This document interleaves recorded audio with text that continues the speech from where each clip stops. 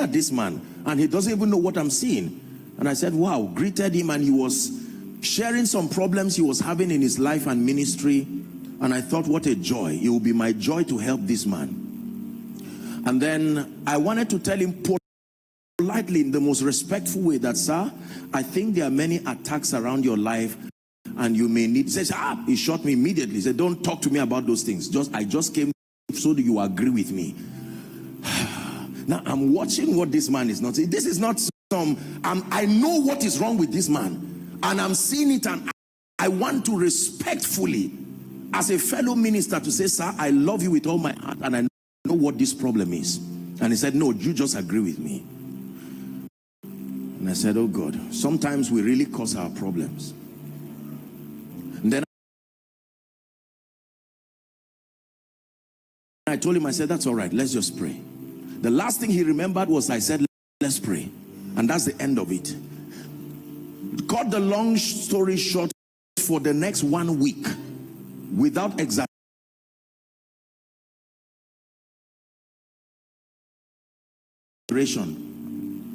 this man kept sending me text messages and saying, destiny, age-long captivities, hear the word of the Lord.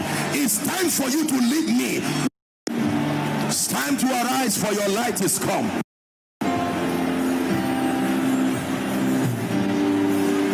Are you praying? Please take this session seriously. Think of your children while you pray. Think of your ministry while you pray.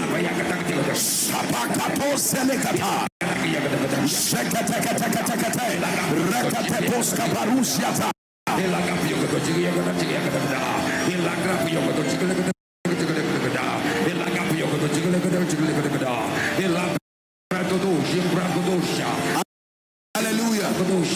Hallelujah. Hallelujah. Please hear me. I hope you love prayer, because we are going to do a lot of it this morning in the name of Jesus Christ. Yes, sir. You are going to pray this morning.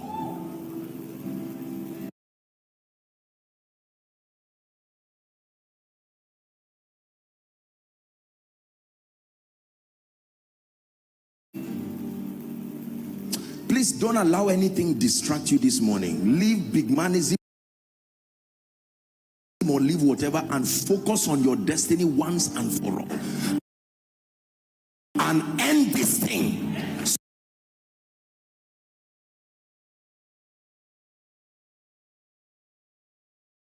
So that your victory, listen, victory is real in this spirit. Don't think because of long-standing issues you now feel like victory. No, victory is real. You can walk in the experience of it.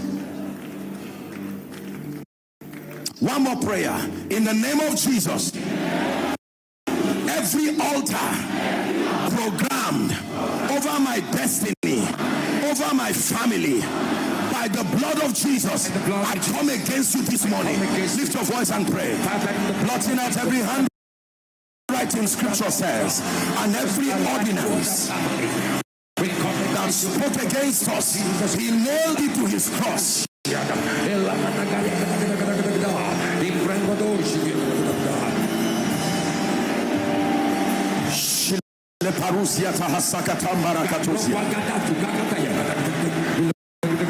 Hallelujah.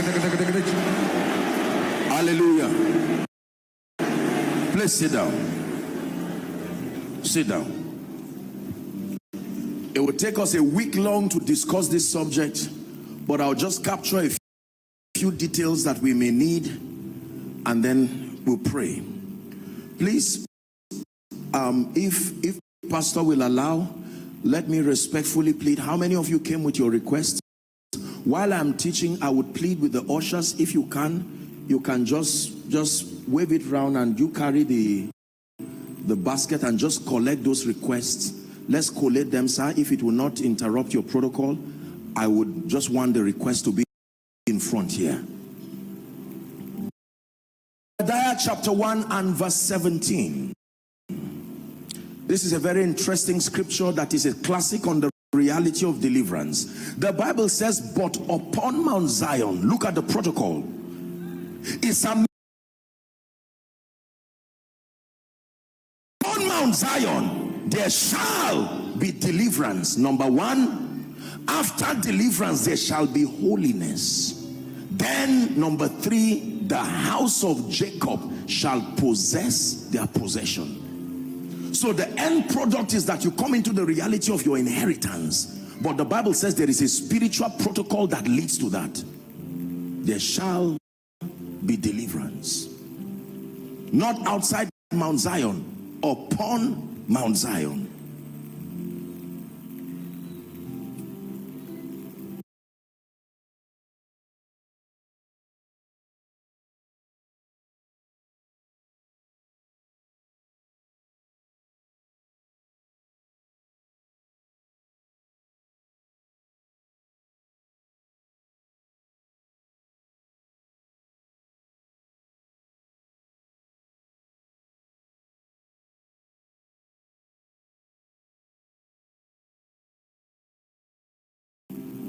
What is deliverance?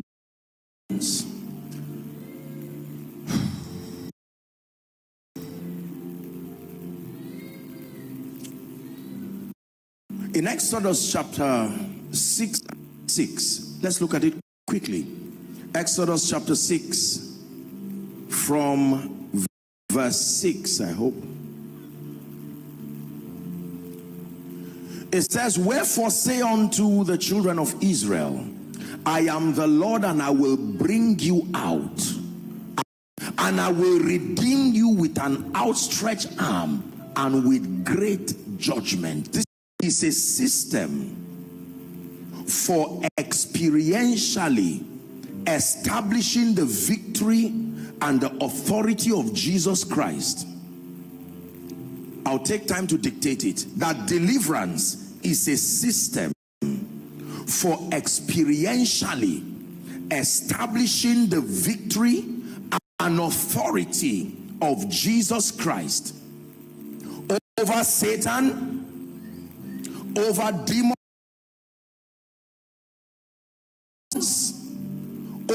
over the powers of darkness concerning our lives.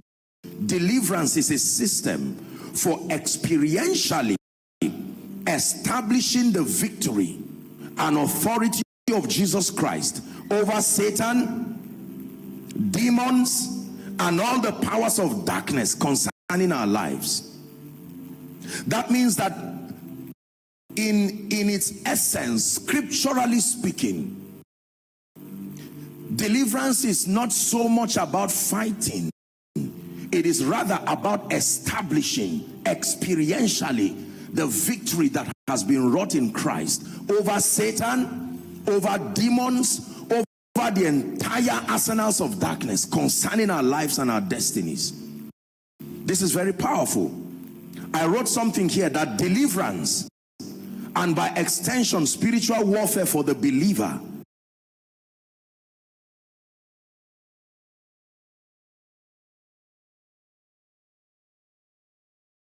is about establishing and manifesting victory rather than fighting for it.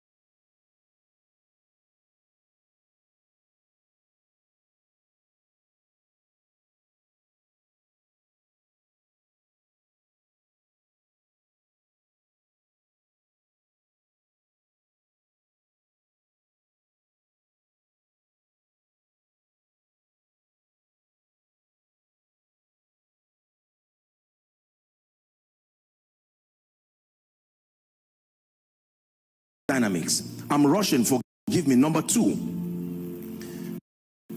The second access point for Satan in the life of the saints is ignorance. Ignorance. Ephesians chapter 4 and verse 18. Apostle Paul is teaching Ephesians 4 and verse 18. Having their understanding darkened, he says, being alienated from the life of God through the ignorance that is in them because of the blindness of their heart. Ephesians 4:18. That ignorance can alienate you from the experience of this Zoe life. That whilst it is true that this is a testimony that God had given us eternal life, and he says that this life is in his Son, so that he that hath the Son hath life, but that your ignorance will rob you of walking in the experience of this light. In fact, the assignment of the god of this world, according to Apostle Paul, is to blind the minds of those who are believers, or those who are the inhabitants of the earth, so that the light of the glorious gospel will not be received by them. So covenants, ignorance. The third access point is disobedience. Disobedience. Disobedience. It says, having the readiness to judge disobedience, all disobedience, when your obedience is complete. When your obedience is complete. Thank you, sir. Thank you very much. Let's just allow this upon this altar here. Disobedience. Deuteronomy chapter 28, when you read from verse 1 to 12, it talks about the blessings that follow you when you obey. It says, it shall come to pass if that all that I command you this day. Then it says, you shall be exalted above all nations, and this blessing shall come upon you and overtake you. Then the first 12 verses, he begins to list all of them, and then he now tells you what comes upon you when you walk in disobedience. Covenants, ignorance, disobedience. These are the three biblical access points for Satan and demons in the life of the saints. It's a very important information that we must have. Now, please write this quickly. According to scripture, again, there are three levels of satanic influences on earth. I want to explain that very quickly. I've done a whole teaching on this series. It's called The Mystery of Deliverance, part 1 to 4. You can access it online. It's free, and then just take your time and listen to understand this subject. Number one, the first level of satanic influence according to scripture is called deception. This is the first level. It's called deception. Deception. Deception. 2 Peter chapter 2 from verse 2, then we'll jump to 12 and 13. The Bible says, and many shall follow their pernicious ways, by reason of whom the way of truth shall be evil spoken of. A system of deception. Go to verse 12. It says, but these, as natural brute beasts, made to be taken and destroyed, speak evil of the things that they understand not, and shall utterly perish in their own corruption. Verse 12. And shall receive the reward of unrighteousness, as they that count it pleasure to riot in the daytime. Spots they are, and blemishes, spotting themselves with their own deceivings while they feast with you. There are people, listen, the level of deception can happen to you, whether you are a prayer warrior, whether you are a pastor. Is a level that being born again does not exempt you from. Are we together? Yes. Paul calls it witchcraft. He said, oh foolish Galatians, who has bewitched you? He's speaking to Christians. Deception. In fact, Apostle Paul said, the Spirit speaketh expressly that in the later times some shall depart from the faith, he says, and shall give heed to seducing spirits, he called it, and the doctrines of demons. These are not people who are bad. These are just people who are victims of the deceptions of Satan. The first level is deception. Deception. It is the assignment. One of the names of Satan is a deceiver. He is a master at it. He can deceive the entire world. I think it's Revelations 12 and verse 9, if I'm not mistaken. Please give it to us. 12 and 9. Let's hurry up. Revelations 12 and 9. And the great dragon was cast out, that old serpent called the devil and Satan, which deceived how many? The whole world. He was cast out into the earth, and the angels were cast with him. Look how Satan is a master of deception. He was cast out from the earth, and what we know is that he was just roaming around the horizons of this side of God's kingdom. But by the time Jesus comes to the earth, Satan had become the captain over the kings of the earth. A man who had no inheritance, through history had deceived the kings, and now had controlled even authority. And he told Jesus, bow to me, all the glories of this earth, they are mine. He's a master deceiver. Number two, the second level of satanic influence is called manipulation and control. Manipulation and control. This exists in the realm of the mind. Manipulation and control. Matthew chapter 16 and verse 23. Matthew 16 and 23. Look at this. Satan comes to Jesus, not gain access to Jesus in Matthew chapter 4, the temptation. The next time he would come, he did not come to Jesus directly again. He used the compassion of a man called Peter. Satan does not only use negative attributes, he can use good things about Peter to try to beckon on Jesus not to go to the cross. And Jesus, discerning, he said, no, this is not just a compassionate Peter. He turned and said to him, Peter, he said, get thee behind me, Satan. And Peter is wondering, me? And he said, I've seen more than you do not. I've seen more than you can see. He says, thou art an offense unto me, for thou severest not the things that be of God, but those that be of men. Peter. He said, Peter, Satan has desired to sift you like wheat, but I have prayed for you that your faith fail not. He says, and when thou art converted, use this same formula, strengthen your brethren, because he will come for them. It's amazing that you can say Jesus is the Lord right now, and yet you do not know that your mind is under siege. Manipulation and control. Luke chapter 22 and verse 31. I show you scriptures like this because when you are dealing with very sensitive subjects, it's important to allow the Bible speak for itself. And the Lord said, Simon, Simon, behold, Satan had desired to have you, that he may sift you as wheat. 32. It says, but I have prayed for you that your faith fail not, and when thou art converted, strengthen your brethren. The third level of satanic influence is called possession. Complete influence and control over an individual. Possession.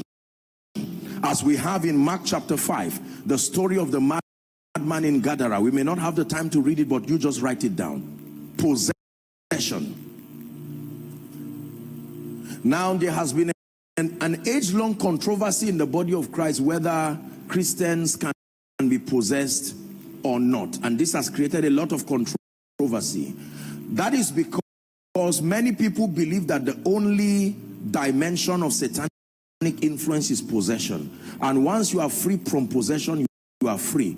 I believe, according to the authority of Scripture and according to the full import of what salvation carries, that if one has been grafted to Christ and he's one spirit, I do not believe that that individual can be possessed in terms of his spirit and his entire faculties, because the Bible says he that is joined to Christ is one spirit. So according to the authority of Scripture, we can agree that the spirit of that man has been joined to Christ, but you are not a spirit alone. You have a mind and you have a body. Are we together now?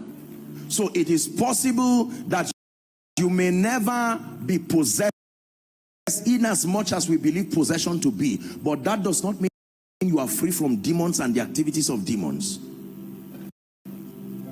Manipulation and control, when extended, can look equal to possession, because when they hijack your mind completely.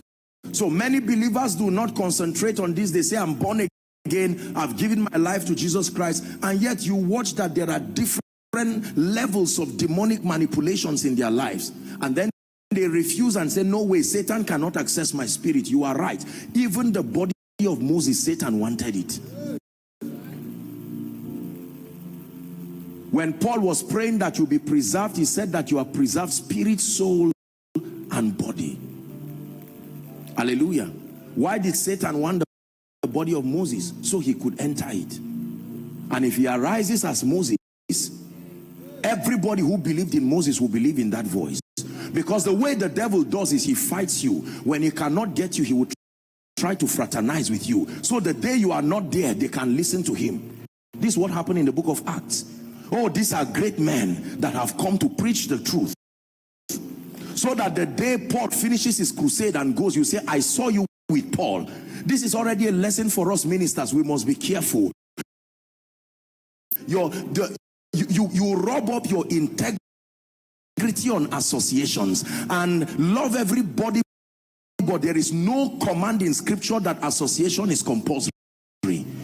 You have the right to choose. There's no such thing as once a friend, always a friend. No, you are a friend to the degree to which your values are consistent with the patterns of the kingdom. And if they are just taught to press this in once and for all, there's this pressure all around, and people continue. I say it respectfully. This is not a call to condemnation, but that you must trust God for grace to purify the sacrifice of your walk with God for the sake of those you are ministering to. Please sit down, sirs. Are we together? So we have deception, we have manipulation and control, we have possession. Write this down, please. The greatest strength of Satan, one factor that will make him look powerful over the lives of believers, is called the flesh.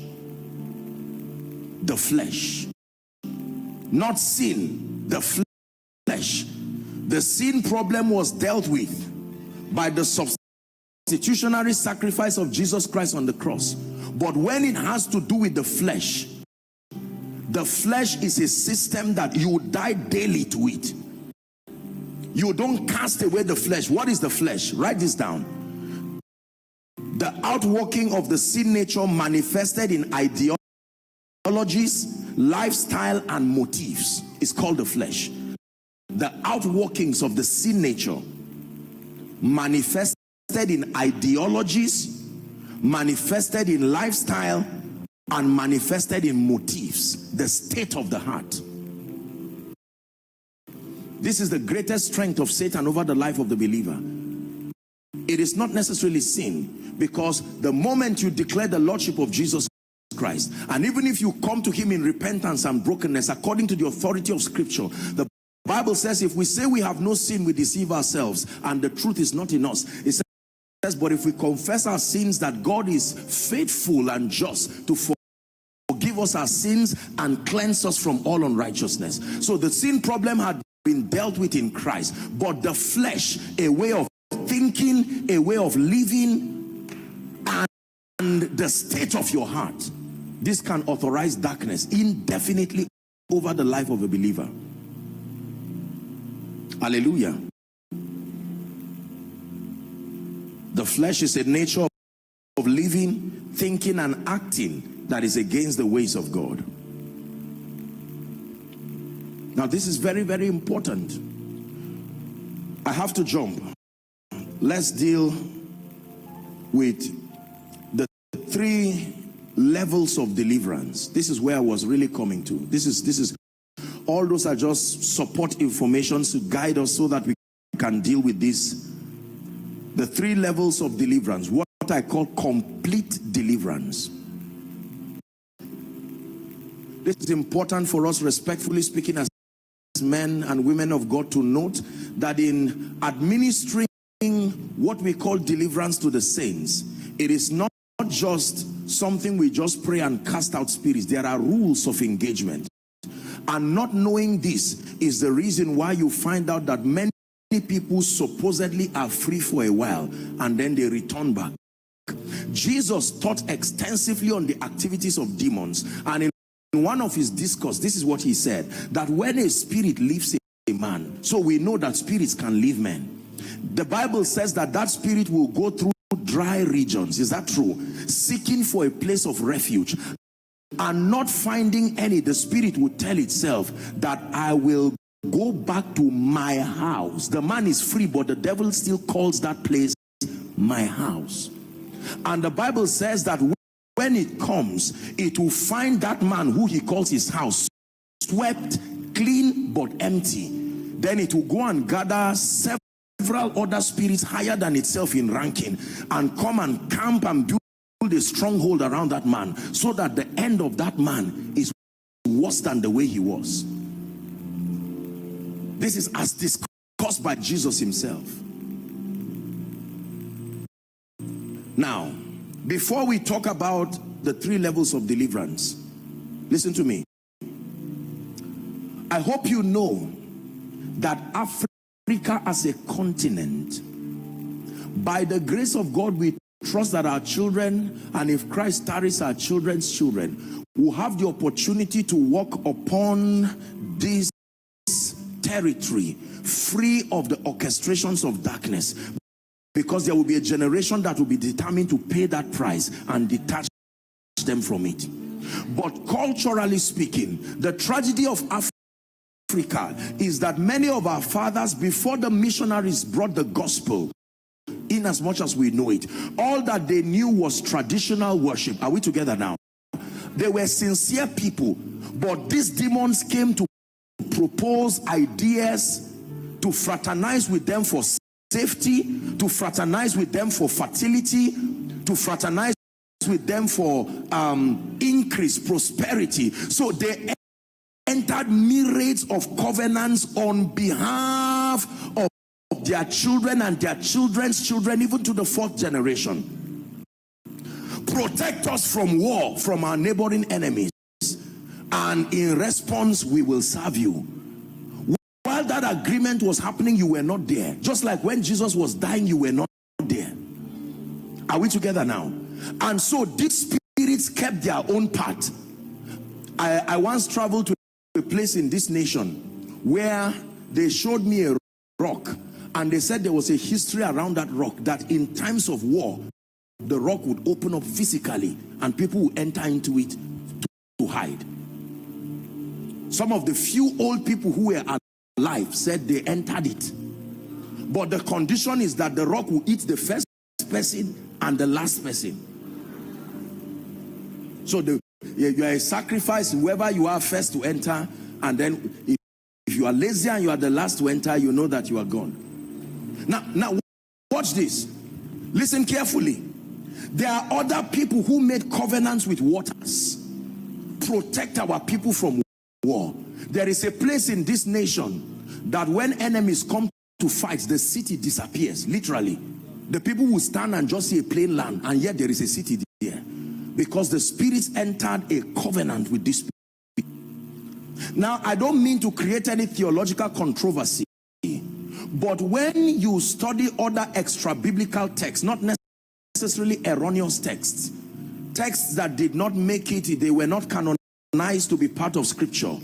Are we together now? But they are also made reference in scripture. You will see that it was some of these spirits that came and taught the inhabitants of the earth certain concepts on how to conjure spirits through fire. They used the elements of nature and the supernatural.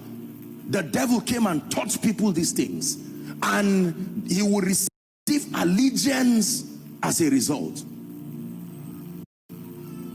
Hallelujah. Yes. So we came from families. When the missionaries came from the west to come and preach, they only knew the gospel of salvation, most of them. Listen carefully.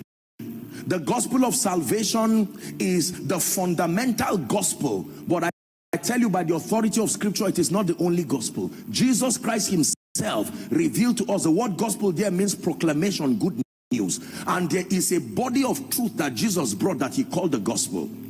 The gospel of salvation is the revelation of the Father's love to mankind, demonstrated in and through the substitutionary sacrifice of the Christ. The object of that love is man and creation. Are we together now? And under the gospel of salvation, man does not do anything. His assignment is to believe that report, and to when he believes it as true, his reward for believing is Zoe, the life of God, what the Bible calls eternal life. But that's not the only gospel. There is the gospel the Bible calls the gospel of the kingdom. In the gospel of the kingdom, Jesus is not savior, he is king. Man is not just a receiver, man is a witness. So these are dynamics. The missionaries did not know this. They sincerely came with the gospel of salvation because they were largely missionaries. And when they came and met our fathers, they destroyed shrines and died the next day. They said they died of malaria, but we know now with spiritual intelligence that it was not malaria that killed them. Are we together now? Yes. So the average person who comes from this territory already has a backlog of spiritual things to deal with. Now, it's an uncomfortable truth, but I pray that God will give us grace to understand this. And you see, according to scripture, the dynamics of the operation of darkness is that it is territorial in nature, and they preserve their doings around territories by the ministry of spirits that we call familiar spirits. That these spirits are the spirits that grow with the inhabitants of territories. When you read the Bible, when Jesus Christ was casting out the demons from the madman in Gadara, they pleaded that he does not relocate them to another territory because they had been in that territory for a long time. They agree with the people. They have mastered the culture and the activities of people. They are responsible for creating mind control patterns.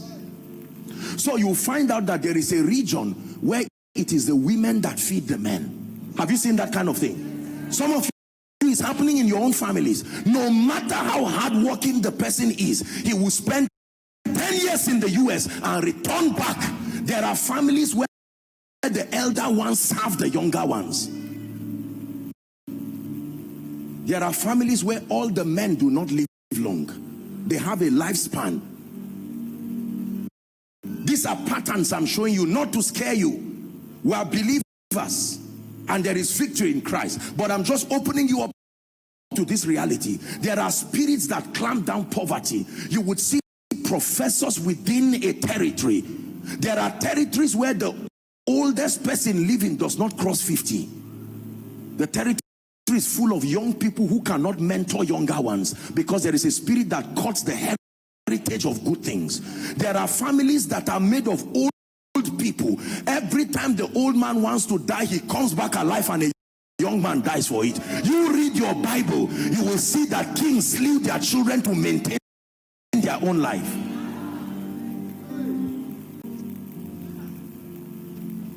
Are we together? Yes. There are families where marriages never work.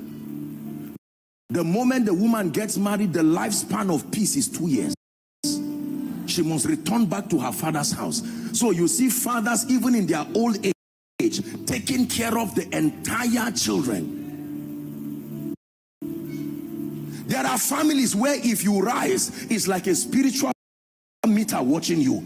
If you hit a threshold of achievement, you must go down no matter what happens. This, as I'm saying it, many of you are looking at your lives, you are seeing it, that you go to bed and you are finding yourself in an old house, an old secondary school. You are writing an exam that never finishes. Don't say it does not matter. I'm giving you meaning to your experiences. The moment they say you are writing a promotion exam, there you go to bed in the night. Someone comes either to sleep with you or do something, and then the next person who vowed to help you looks at you, and it's as if a spell is cast on them. There are ladies, if a man says he loves you, it's a spirit that will appear and warn him and say, you, if you don't leave this lady, he won't tell you what he saw. He will just back up quietly and peacefully. Now listen, now this is where the prophetic ministry has made a bit of a mistake. Because you see, if I am a man of God, for instance, and I am a prophet, and I'm about to help a man and a woman, if God opens my eyes and I see, I may not know that there is an altar in this woman's life that is responsible for the backwardness of the man. So I will just interpret based on what I've seen, and I'll say this woman is a witch. She may not be a witch, but the truth is she's connected to something, a foundation that is having an obvious implication on her husband. Your life will change today. Oh.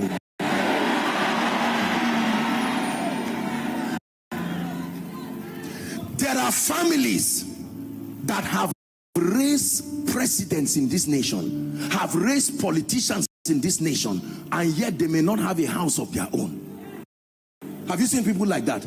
They will tell you, by God's grace, I raised this one. I advised this senator. I helped him. In fact, it was me that told him to run for Senate. There are people, the evil covering on you makes sure that every good person forgets you. You labor over people for a long time when it's time to help you. And some of us are men of God, sincerely so. You fast and pray with people with all your heart.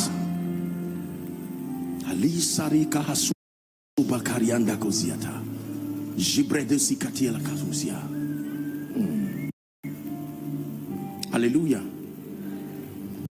I know families where men do not leave.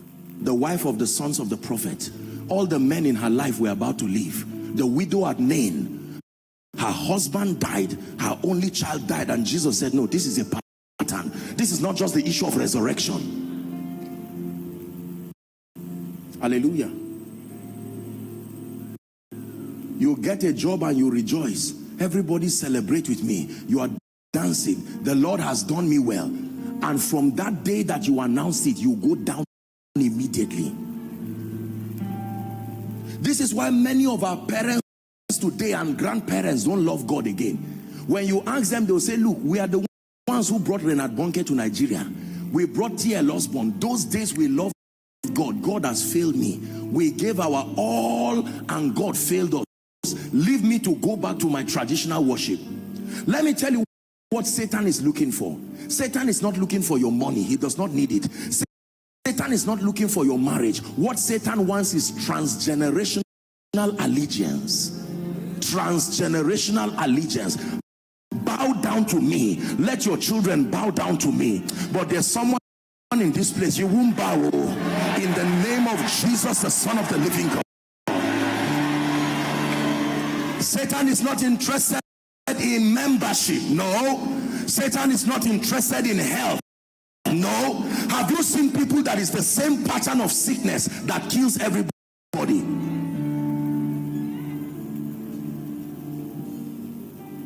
$20 and all of a sudden a particular pattern of sickness. The younger one, 20 years.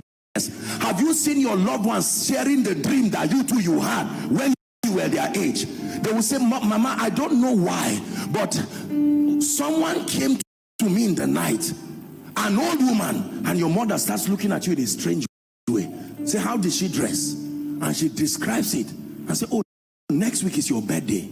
Have you seen people that have two-year or three-year cycles? Something tragic must happen, whether death or loss. Every two years. These are patterns that are caused by familiar spirits. But in the name of Jesus, the Son of the living God, today those patterns die completely in your life.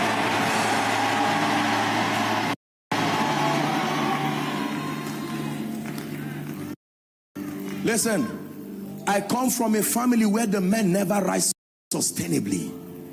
So I know what I'm saying. I'm not preaching nonsense. It says the things that we have seen, the things that we have heard, even that which our hands have handled of the word of life.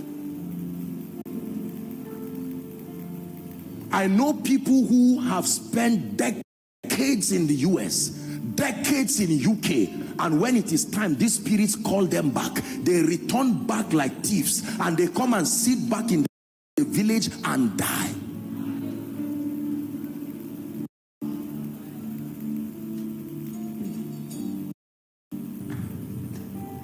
Deliver us from evil.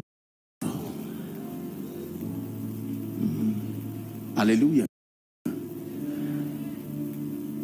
There are territories where no matter how nice the man and the wife to the children must become rebellious. Must become rebellious. They will pray for them. The moment those children become teenagers, here these altars are activated, and the child begins to be a rebel, and the man will cry as a man of God and cry and say, why is my life mopo? You think it was just an accident?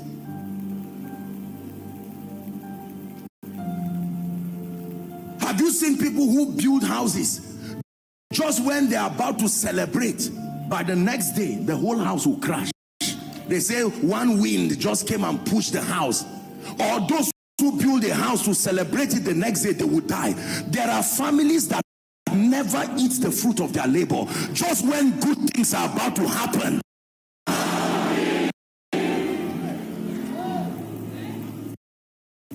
hallelujah. Why am I telling you this? Because I'm about to show you the forces of deliverance.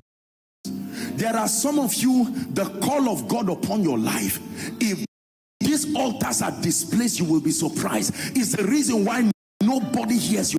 Who can lift you always comes late. Can anything good come out of Nazareth? Nathanael was attesting to the fact that territories can carry spirits and altars and controlling powers that keep people down. Jesus never looked and said, Nathanael, you are lying. He said, no, leave him, girl. In other words, he's not lying. Hallelujah. There are families that you move forward, but your pace is too slow. The first person builds a house at 70 years. The earliest person to anybody attempts to demonstrate speed in that family, these altars cut them off immediately. Please sit down. 3 levels of deliverance so that we can start praying. Number 1, the first level of deliverance from scripture.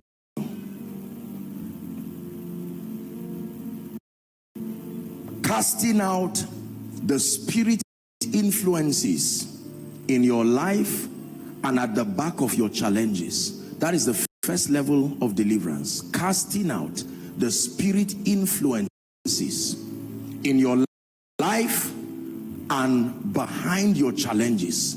Spirits do not just oppress people. Spirits can live in circumstances. That means your problem can have a spirit behind it. That's what I mean. Spirits don't just oppress lives alone. They can enter situations and empower them. A spirit can enter a court case issue, and something that should be a simple issue can last for decades till it makes you poor. That one, you know, it's not an ordinary court case again. A spirit can fraternize with headache, something that you can just take Panadol and let it go, and that thing will remain for 14 years. Hospital will not diagnose it. Every time you see things that the physical laws cannot solve, there is a spirit that is making it alive. James chapter 2 and verse 26. Apostle James was teaching us on faith and works, and he borrowed a phenomenon of the spirit and the body to explain it to us. He says, for as the body without a spirit is dead, so faith without works is dead. So everybody needs a spirit to be alive. By body, I don't just mean human body. Problems are bodies. There is a spirit that empowers them.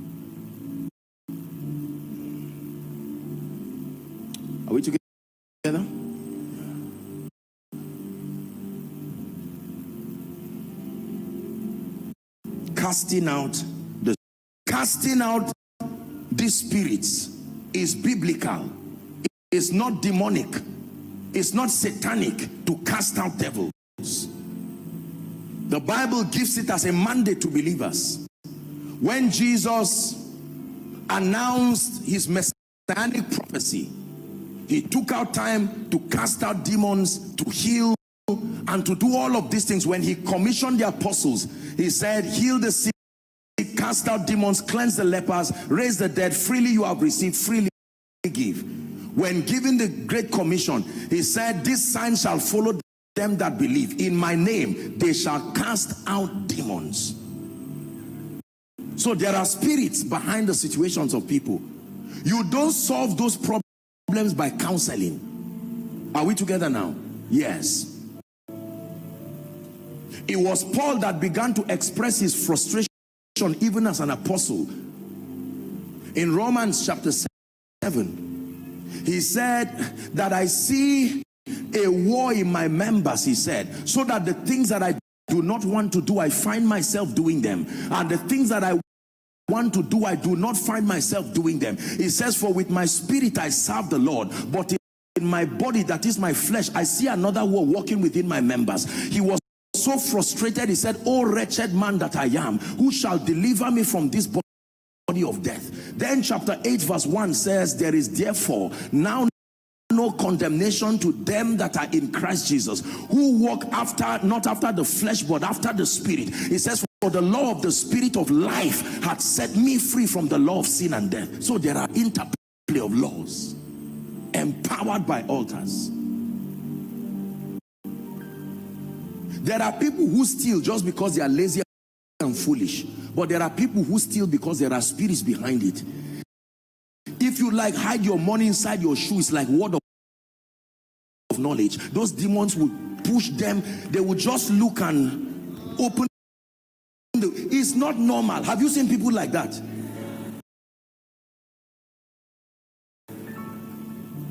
Break the wall and keep your money. They will pass and stand in front of that wall and look at it. They don't know what is driving them. It's a spirit. You don't solve it out by flogging and by counseling.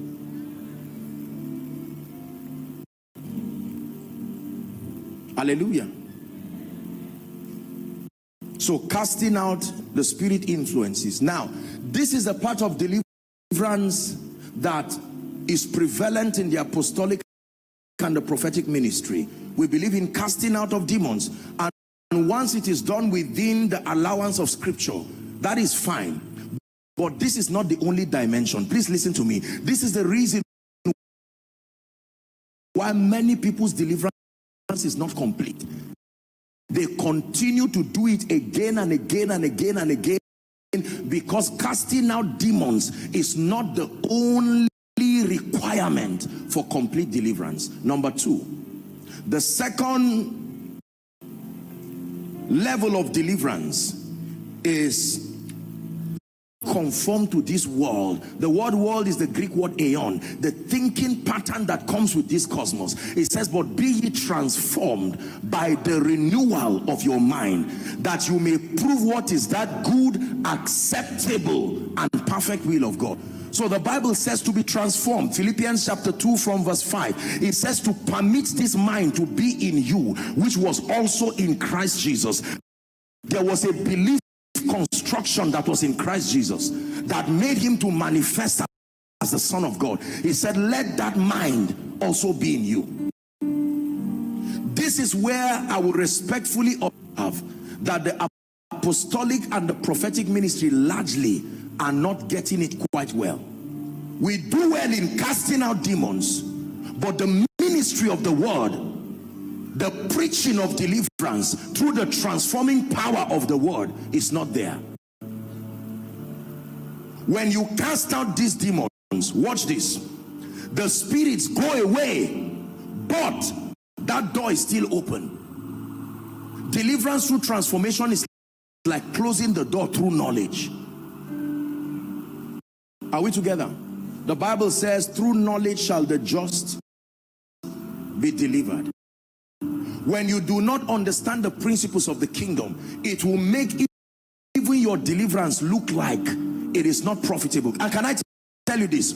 Over the years, demon spirits have studied the church and have studied men of God. They have known that many of us have not understood this dimension of deliverance. So when you cast those demons, they go out happy because they will be waiting for the person at the junction there.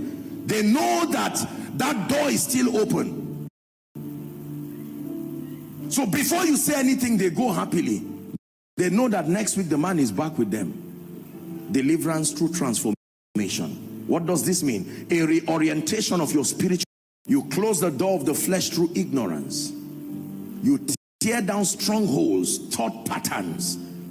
That is a dimension of deliverance. That's why it's important that the saints be taught the word of God. When these spirits are casted out of you, you should not just be left like that. You are now mentored and taught the word of God. Do you know how Jesus trained the disciples? He spent 3.5 years teaching them, doing something to their minds. Afterwards, he said, you are ready. In fact, he did not even finish his curriculum with them. When he resurrected, he had no time to celebrate his victory. He said, guys, get back to class. We have 50 more days. 40 days I'm with you, and then I ascend to heaven. And he was teaching them on the matters of the kingdom. The teaching ministry is the secret to sustainable deliverance. Write it down. The teaching ministry is the secret to sustainable deliverance. More than casting out the spirit influences. Because mindsets are doorways, they are gateways that authorize both the Holy Spirit and demon spirits into the life of a believer. Hallelujah. Deliverance through transformation. Let me give you an example. Please, can I have 2 gentlemen here? Just 2 well-dressed gentlemen. Come up here, please. God bless you. Let's celebrate them as they come. Now, watch this. Let's assume these are 2 gentlemen here. Are we together?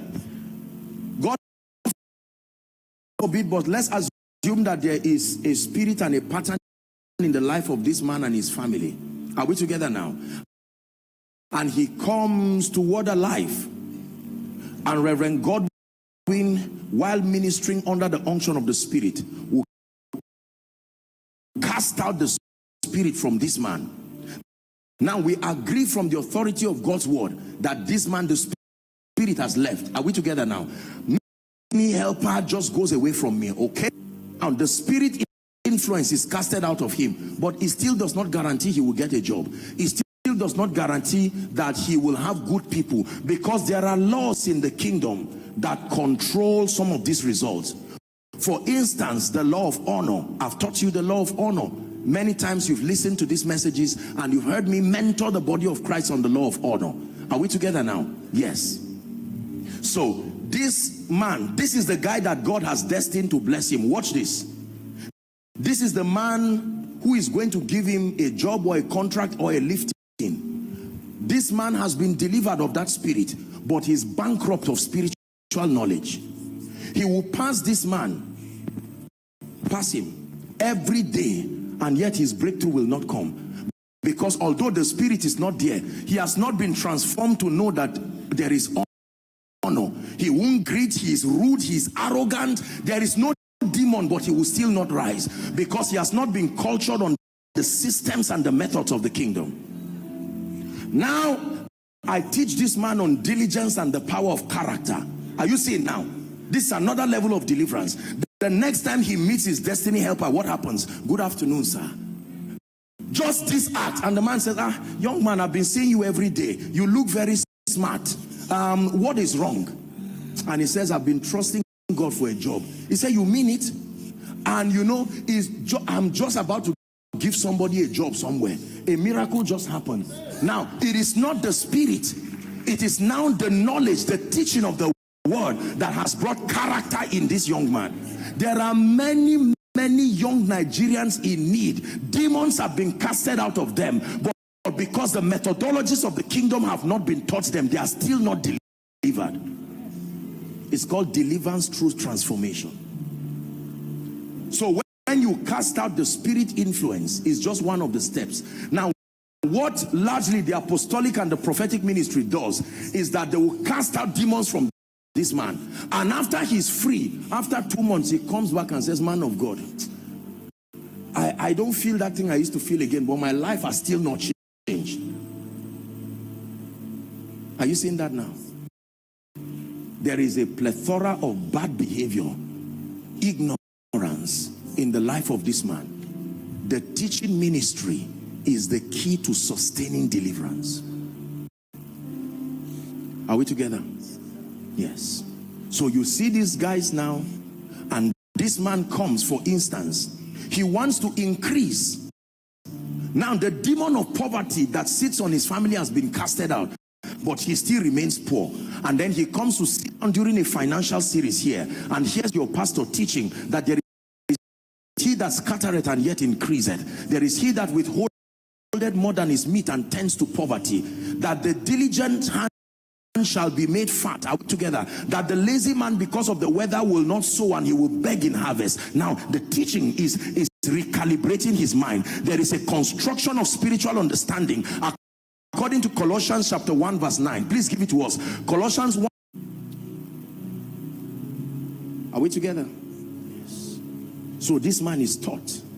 He came from a family of idol worship, came from a family of negative demonic priesthood, and sits under this unction, and fire lands from heaven, gets that spirit out, but the man is still not free.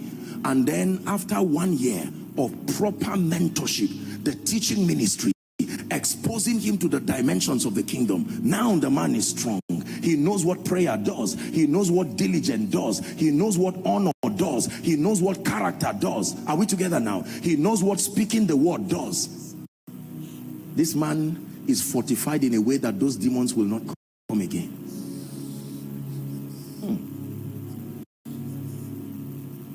Could this be where some of us are now? No matter who lays hands on you, and no matter what demons are casted out.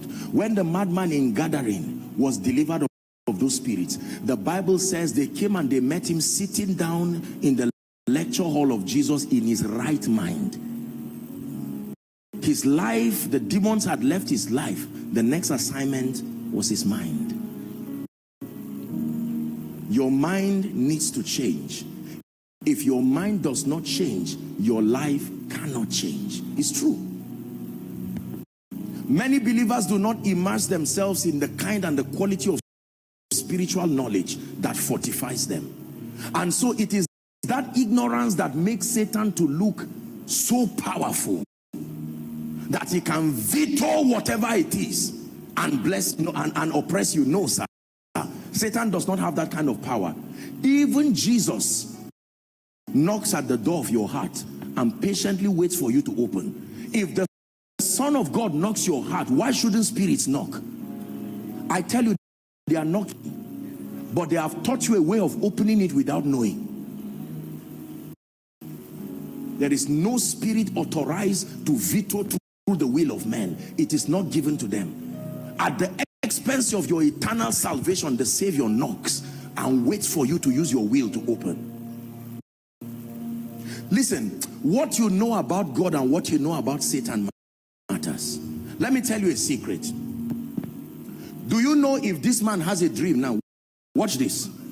If this man has a dream, and in that dream he sees someone shooting him, or an arrow fired into his body, are you together? Or something demonic, he can get up and say, so this is how my life is. He does not know that that very act is an act of permission in the spirit. Are you getting what I'm saying? See, Satan is a master of the flesh realm. And according to the law of birthing and the law of reproduction, it will take the seed from the man meeting with the woman to have a child. Are we together? Watch this. The dreams that Satan projects to you, they are like seeds from a man. They need a fertilization. The same way a man can plant a seed and a woman's womb can reject the seed, you can also reject those projections. Please listen. There is nothing in the realm of the spirit that is absolute. It depends on men for it to happen. No matter how real you see that dream, no matter how real you see it, Satan knows that you may not have that knowledge. So you get up saying, this thing was real. I'm even sweating. It's over. That is over. It's like the woman receiving seed.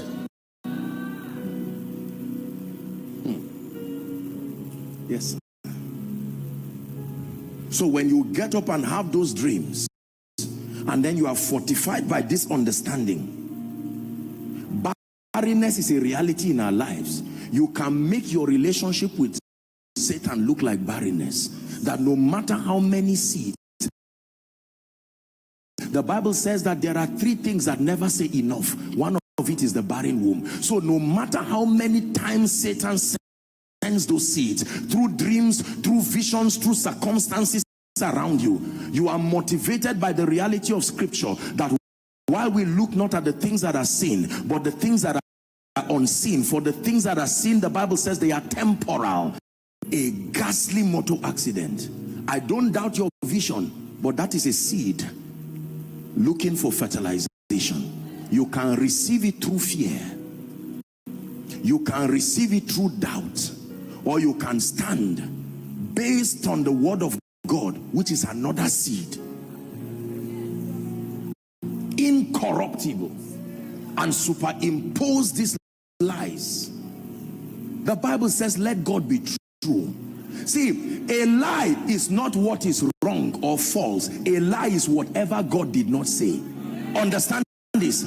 A lie is not an incorrect information. A lie is whatever did not proceed from the lips of the master. So even if it is correct and God did not say it, it is a lie.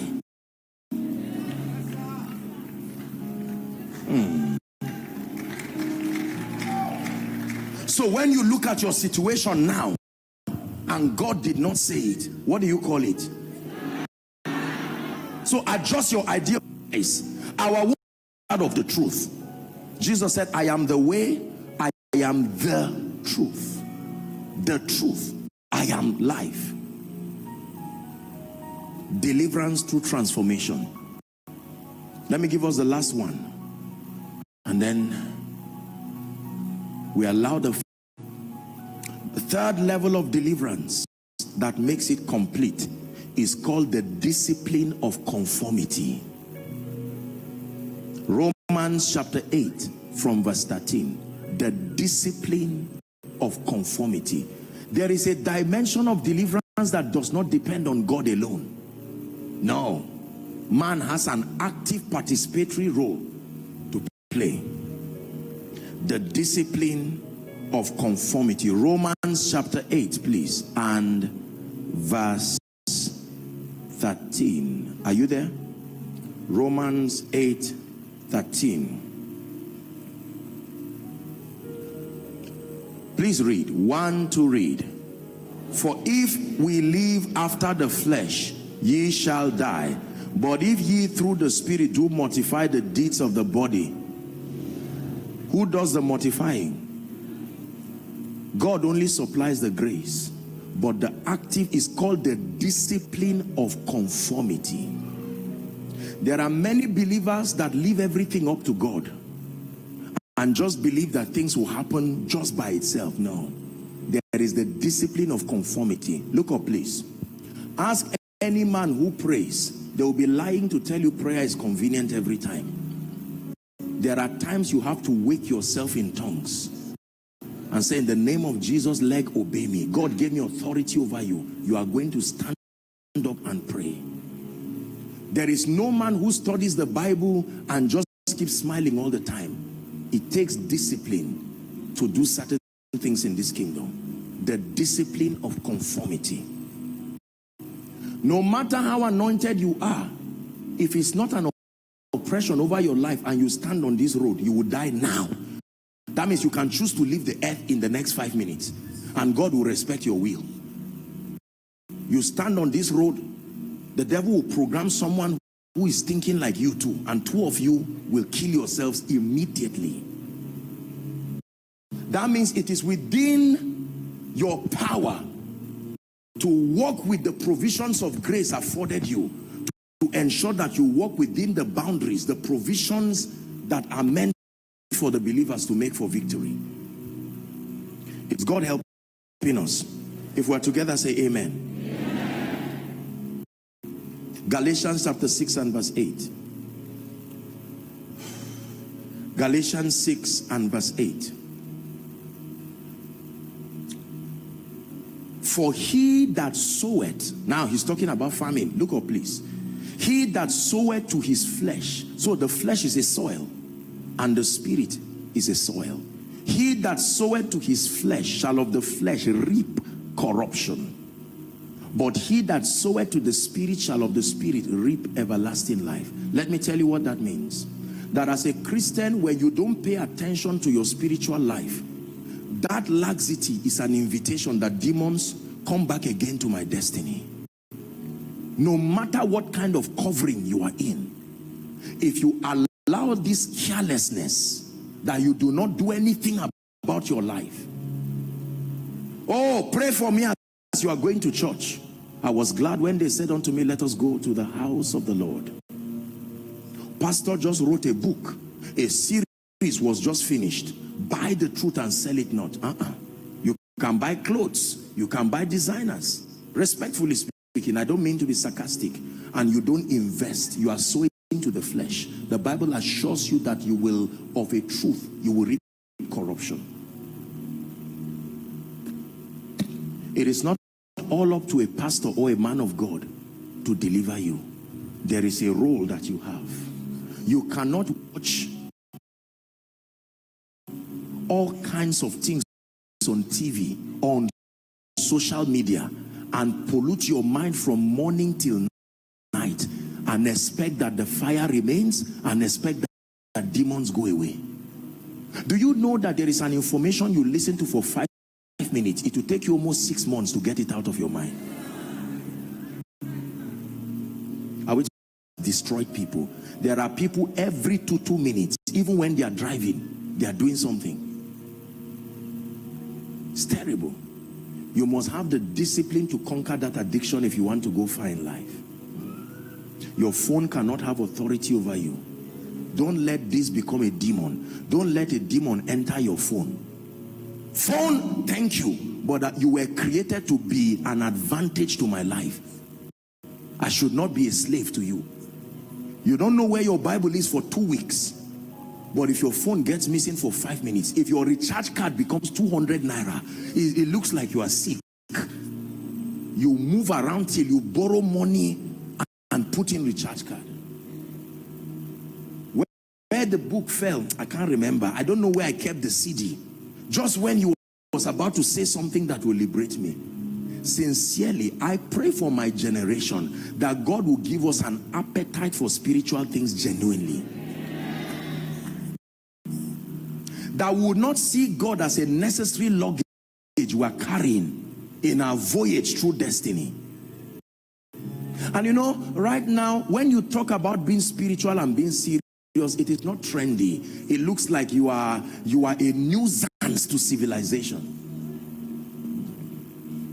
But the time will come when everyone will reap the harvest of the seed he has sown. The Bible says, let God be true and all men liars. I do not know one man who has been a genuine, passionate lover of God. Sincere, not that you are using God to get things. A lover of God, committed to the truth of Scripture, walking in truth, and you remain down. No, sir. No, sir. Are we ready to pray? Casting out the spirit influences, deliverance through transformation, the discipline of conformity. It is this aspect of discipline that will require some of you sustaining the courage to edit relationships. There are many people who love God, sincerely so, but there are very destructive associations. Apostle, I don't drink, but all my friends drink, but they know that I'm the preacher. God kept me there to win them. Listen, let me tell you, don't fool yourself. That's not how God changes people. God takes Moses out of Egypt first and works on him before sending him back to Egypt. The training does not happen while you are in Egypt. Are we together? Yes. There are times that because God is insisting on lifting people, he can relocate you literally from your family for many years. Because even though he loves your family members, they do not hold a position that can allow the presence of God to build you. So he would disguise it either through a job. As a student, he would disguise it by sending you to a university far, NYSC far, a job somewhere. That system of quarantine is very important. That he takes you out of that environment that sponsors evil around your life and keeps you in a place where you flog it out with destiny. And when you are made, he sends you back. Listen to me. Some of us, our parents, had the opportunity to hear preachers say what I'm saying, and they were seated on chairs just like you are listening, and they laughed at the preacher. Look at your pain today is a result of their laughter and their carelessness. Now God is giving you an opportunity in this conference today. You can choose to say, I may have suffered what my parents did not do anything about, but I love my children too much to allow them ask me a question tomorrow that I cannot answer and say, Daddy, where were you? I had an old tape and I had you were in that service. Why did you not say amen when they were praying? Why did you not open your heart to submit your prayer request? It's called the comeback. God is about to lift families. Please rise up on your feet. My deliverer, is standing by. My deliverer is coming. My deliverer is standing by. Listen, the riches of the kingdom are for those who are part of the kingdom. So, administration. You are here listening, following online from whatever nation of the world, or you are in here and you know sincerely, in the name of honesty, that you have not given your life to Jesus Christ. Or you are here and you are saying, Apostle, I love Jesus with all my heart, but for some reason my life has just gone haywire and I don't want to deceive myself. Wherever you are, in the next 1 minute, I'd like you to leave your seat and come and stand here quickly. I want to lead you to Jesus. Win that war of destiny right now. Think of your children while you make this decision. If there's anybody like that, quickly, please. Don't wait for the first person. Be the first. Win that war and come and stand here. Let's celebrate them as they come. Celebrate them as they come. What a life. Is this the best you can do?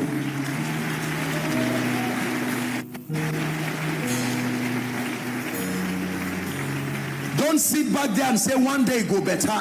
When the Titanic sank, there were only two lists: those who were lost and those who were saved.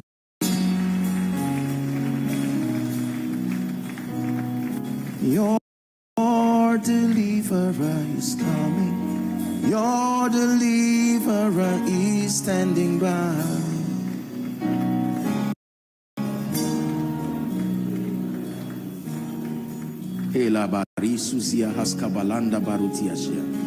Please look at me. I want to salute all of you, young and old alike, for making this bold decision. When we come to receive the life of God, it's not like a funeral service. This is keep coming. God bless you. Keep coming. Keep coming. Listen, it is selfish to sit back and not make it right when you know your children will suffer, your children's children will suffer. It's an opportunity that God is giving. The Bible says when he, the Spirit of truth, is come, he says that he will convict the world of three things: of righteousness, of sin, and of judgment. Lift your right hand, all of you who are here, high to the heavens. I'd like you to pray after me. You're not reciting a poem. Do this passionately from the depth of your heart. Say, Lord Jesus. One more time, say, Lord Jesus, I love you with all my heart, and I believe that you are the Son of God. Tonight, I receive Jesus as my Lord, my Savior. Power of sin, of Satan, and of the flesh is broken from off my life. From today, I receive the abundance of grace and the gift of righteousness, and I declare that I reign in life. Keep your hands lifted. Father, we present to you the ones Jesus died for. And in the name of Jesus, we declare that the power of sin, the grave, the flesh, hell is broken over their lives forever. We commend you to the ministry of the word and of the Spirit. And we declare that you become built, you become established. The power of Satan is broken from off your life forever. In the name of Jesus Christ. Amen and amen. Okay, now this is what you will do. Please, all of you in concert, as we clap for you, you just get into that room. There will be officials that will follow you just for a few minutes, and you'll come back and join us as we pray. Let's celebrate them quickly as they do so. God bless you. God bless you. God bless you. Please appreciate them.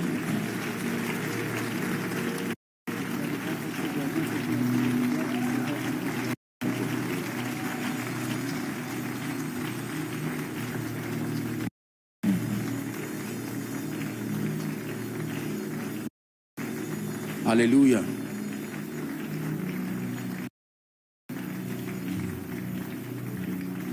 Are you ready to pray?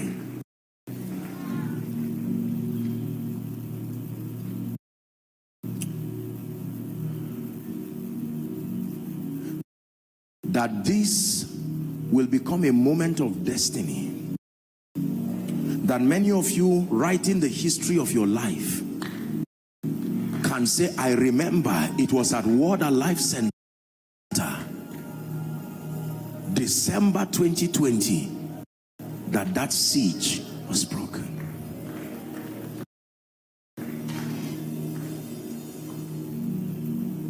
Please, when it's time to pray, I'd like you to pray.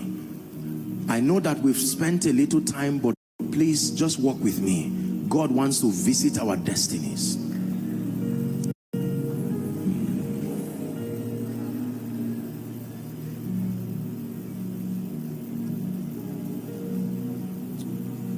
Oh come, Emmanuel, and ransom captive Israel. Oh come, Emmanuel, and ransom captive Israel. Rejoice, rejoice, Emmanuel has come to you, his Israel. Elohim Adonai,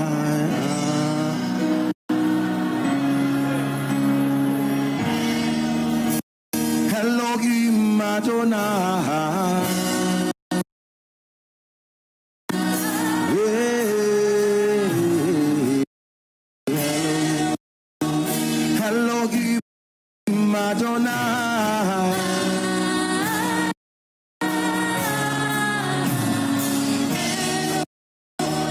Elohim Adonai.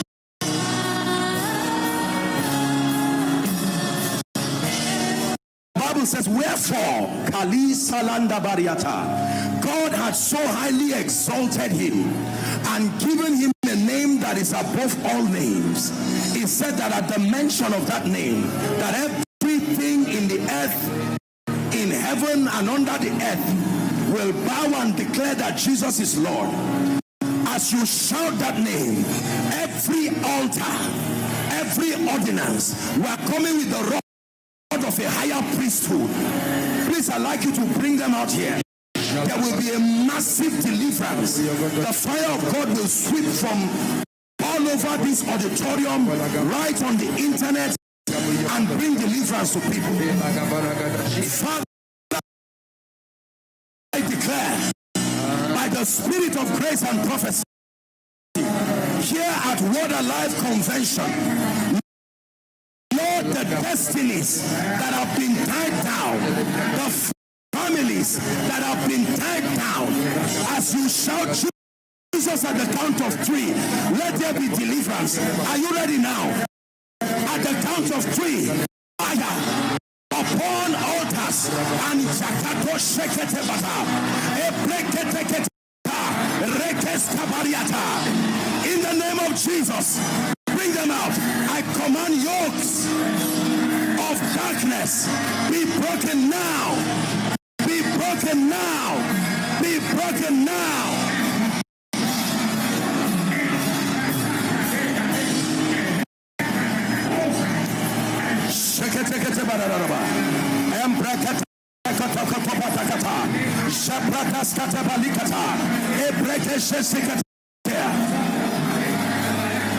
Hallelujah. Now listen to me. Please bring them out. We are praying. I'm seeing fire coming on ladies. Because a woman is a gate in the realm of the spirit. I use you as a point of contact. Every daughter of Zion here that has been oppressed by spirits in dreams, at the count of 3, shout Jesus. 1, 2, 3. That fire upon your destiny, that fire.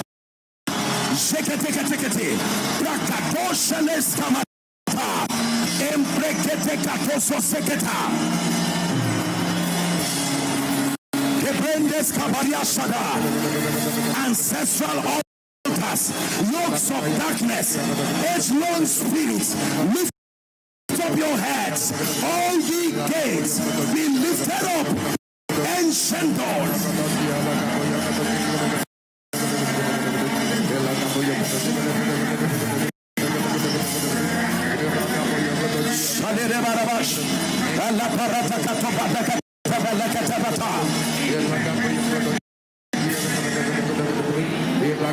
Now listen to me. Listen to me. The Lord is opening my eyes, and I'm seeing families that delay has sat upon them. The only thing growing is your age. Nothing else is increasing. At the count of 3, fire is falling on those families.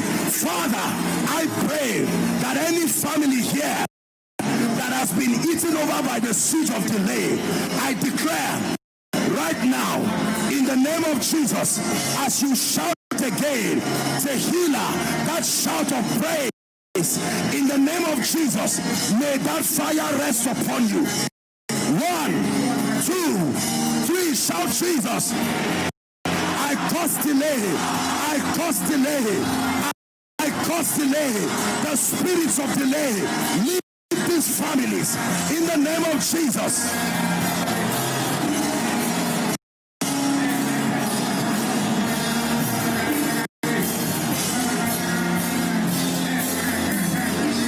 But thou, O Lord, art a shield for me, my glory, the lifter up of my head. But thou, O Lord, art a shield for me, my glory.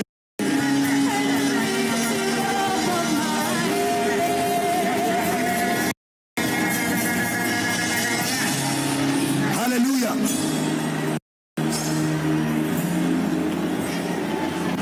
The Lord is opening my eyes, and I'm seeing people's feet bound with chain. I'm seeing the number 11. 11 people in this place. It's like there is a chain holding your destiny. In the name of Jesus, I don't know where they are, but I declare by the Spirit of grace, some of you are up the balcony. Father, these 11 people right now as I pray in the name of Jesus, and at the count of 3, may the hand of God reach you. 1, 2, 3. Be free now. Be free now. Chains be broken. Chains be broken. Chains be broken. Chains be broken. Hallelujah. Now everyone say this after me. Say, Father, in the name of Jesus, I come by the blood and I declare that on account of the sacrifice of Jesus, every legal access that the devil has over my life, my family, my destiny, my finances, let the blood speak. Lift your hands and pray. Pray, pray, pray. Let the blood speak. Let the blood speak against ordinances. Let the blood speak. Every legal access.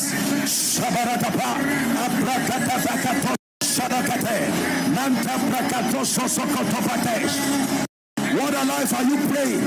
Online are you praying?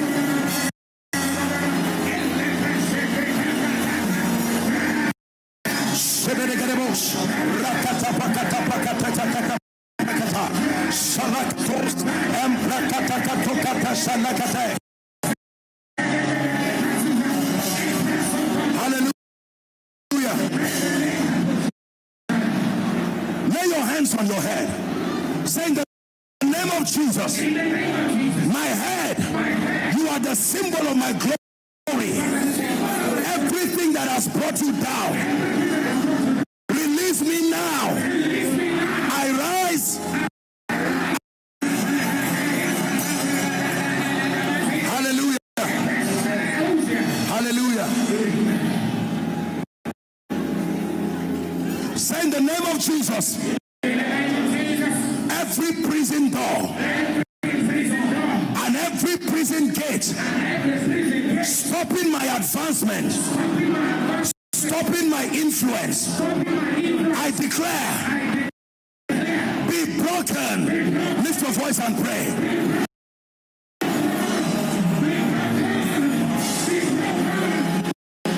Every prison door, he has broken the gates of brass and cut the bars of iron in sunder.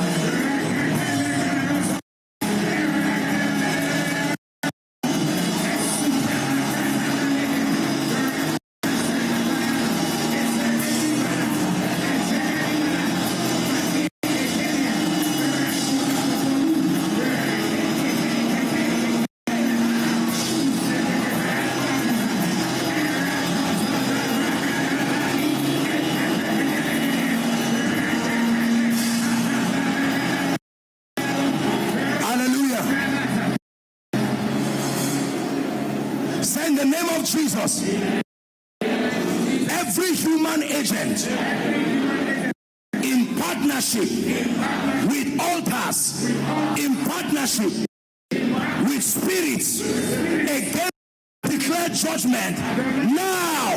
Lift your voice and pray.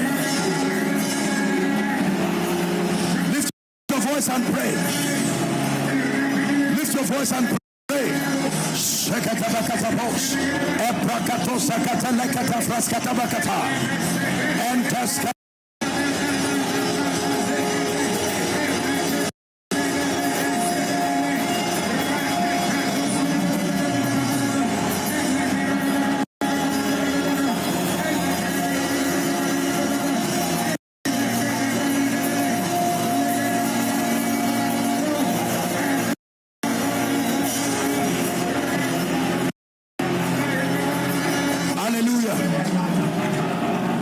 Hallelujah. Say in the name of Jesus. Are you tired? Say in the name of Jesus.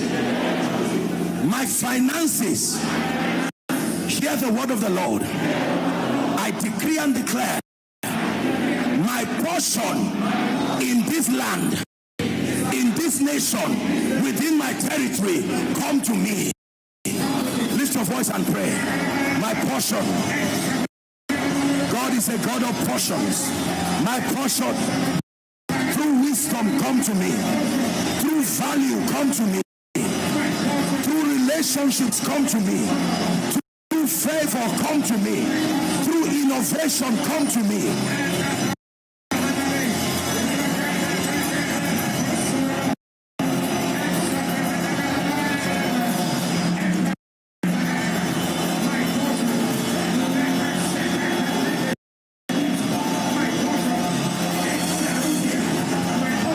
Hallelujah. I tell you, fire is burning in this place. Listen to me. The Bible says, and Jabez was more honorable than his brethren. Then the Bible tells us the beginning of the story that the mother cursed him because she bore him in sorrow. But Jabez came to a point where he said, oh, that thou wouldest bless me and enlarge my coast. Is someone ready to pray? Say, Father, this level of my life, I am grateful for it. But shift me to a higher level. Shift me in ministry. Shift me financially. Shift me spiritually. Lift your voice and pray. Higher level. Higher dimension. Higher dimension. Grateful for this level. But take me higher. Grateful for this level. But lift me higher. For the sake of your kingdom. For the sake of your majesty.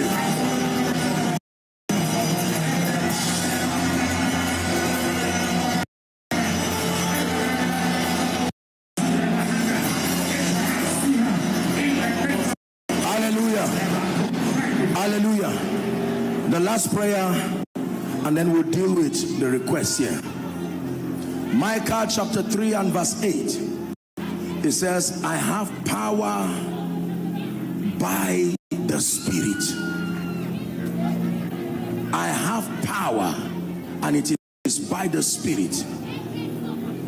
Psalm 66 verse 3 says, say unto God, how terrible art thou in your ways. It says, through the greatness of thy power shall thy enemies submit themselves to you. Not through the greatness of your speaking. Is someone ready to pray?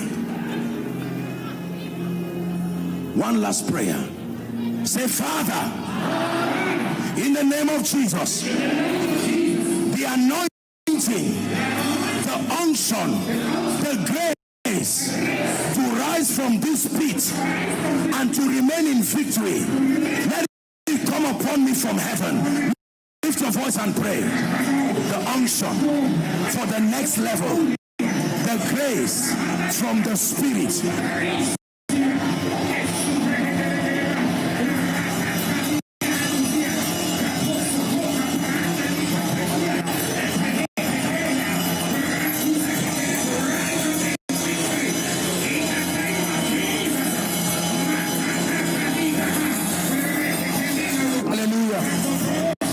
Hallelujah. Hallelujah. I want to truly honor your pastor and your father for allowing this. I have a covenant with God of answered prayers. Hallelujah. Yes, I do. I do. Listen to me. Let me pray for those in front here. All of you that have come to the front, every spirit that holds your life, you know my voice. I send it as an instruction in the realm of the Spirit. At the count of 3, let them go now. 1, 2, 3. Out of them now. Go, go, go, go. Out of their lives. Out of their destinies. Everything you have stolen, in the name of Jesus, be gone forever. In the name of Jesus, we curse you, altars of darkness, be gone forever. In the name of Jesus. We see the rain of your love. We feel the wind of your spirit. Now the heartbeat of heaven, let us hear. We see the rain of your love. We feel the wind of your spirit. Now the heartbeat of heaven, let us hear. So let it rain. Let it rain. Would you open? Hallelujah. The Bible says, unto you that answers prayer shall all flesh come. Please listen. I'm standing in faith and I'm standing in partnership with the grace upon your father. If you're yet to drop yours, please just bring it here. This is a representation of your pain. This is a representation of your sleepless night. This is a representation of that which you do not want to see. Exodus 14:14. Please give it to us. Shalada Sali Shalahas Kabranda Gaduziata. Parozazima Atoja Legrondo Ziziataro Satabalikata. The Lord himself, the Bible says, shall fight for you, and all that will remain with you is your peace. Nothing missing, nothing broken. Please stretch your hands towards me. I'd like you to agree with me and pray in the spirit. Pray in the spirit everywhere as I lay my hands upon these requests.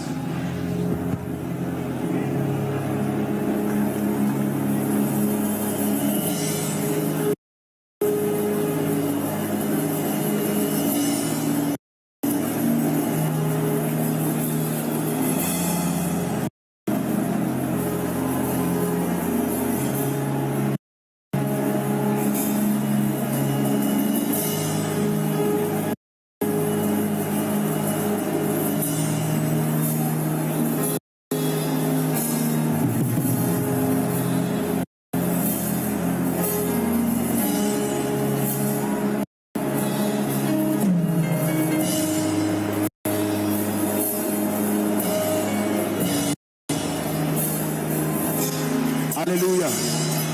Hallelujah. I stand upon your request prophetically, the same way I'm standing upon it.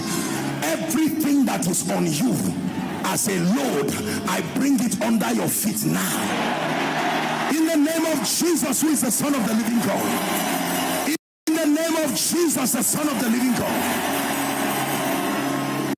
It says, behold, I give you authority to tread upon snakes and scorpions and over all the powers of the enemy. Believers, hear me. These Egyptians that you have dropped today, in the name of Jesus, you will see them no more forever. You will see them no more forever. You will see them no more forever.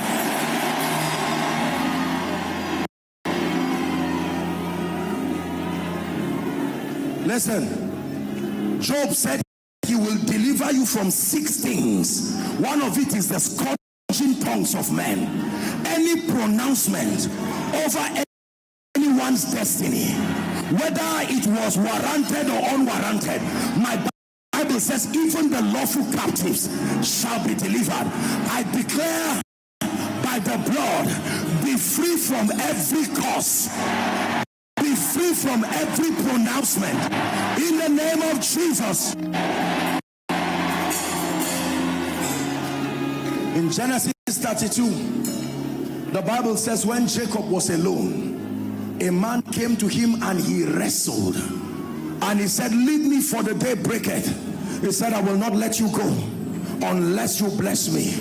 And he said, what is your name? He said, Jacob. He said, thou shalt no longer be called Jacob, but Israel. For as a prince you have had power with God and prevailed.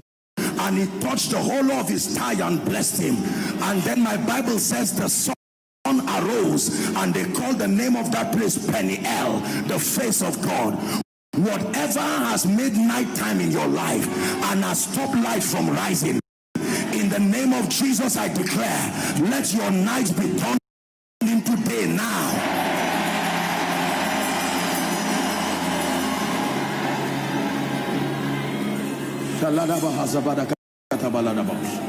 Hear me. Whatever has refused to walk in your life, it's a master, we have toiled all night. Please believe, these are not just mere words. They are words with a throne that backs them. Master, we have toiled all night. He said, nevertheless, at your word, what you did and failed, January, February, March, where you failed, we empower you. Go back and excel. Go back and excel. Help them, please, my God. Go back and excel.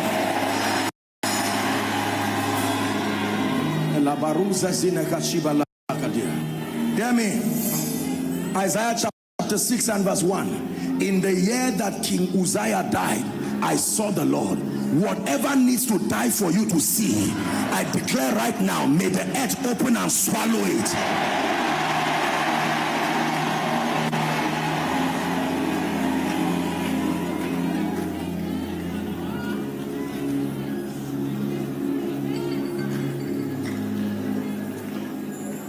And David said, is there any man of the house of Saul that I may show him kindness for Jonathan's sake? Hallelujah. Yes.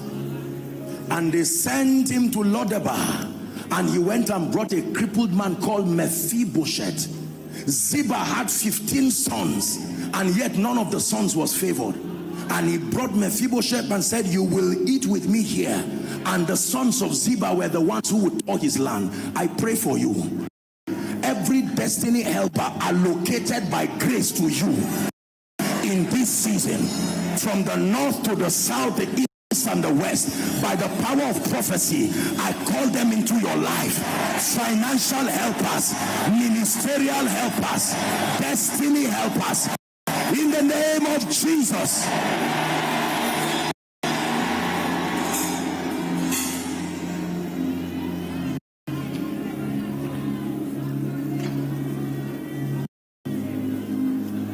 Hallelujah. We're rounding up.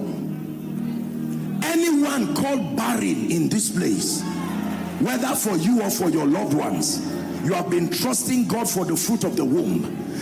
In the name of Jesus, like Eli, I stand in priesthood with your pastor, and we declare, according to the time of life, return with your miracle testimonies. Anyone trusting God for a job in this city or around this nation, I don't care how long you have waited, I stretch my hands to you and I declare by the Spirit of grace, 3 months, like the ark of God in the house of Obed-Edom, we speak to you the words of grace in the name of Jesus. The allocation that is your portion, let it come to you.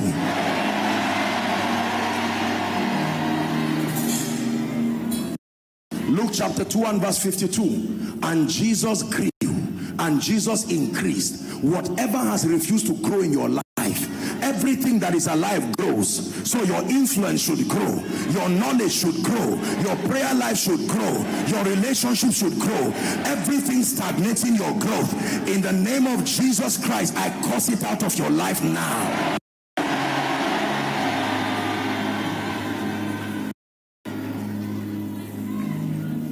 Hallelujah.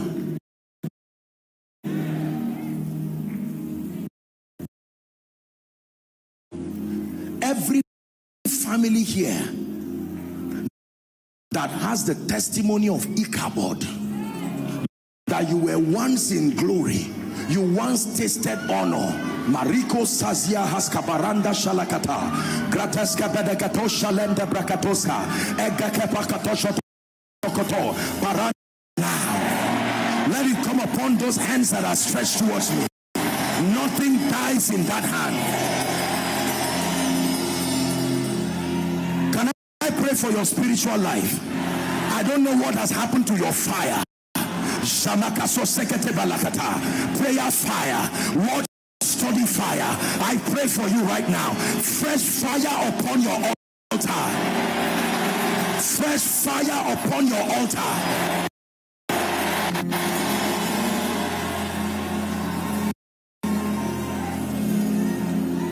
Fresh fire upon your altar.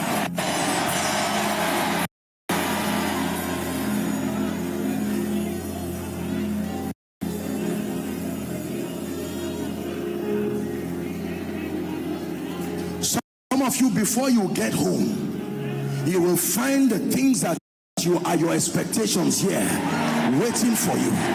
And I say it by the Spirit of grace, in the name of Jesus Christ. Hallelujah. Now,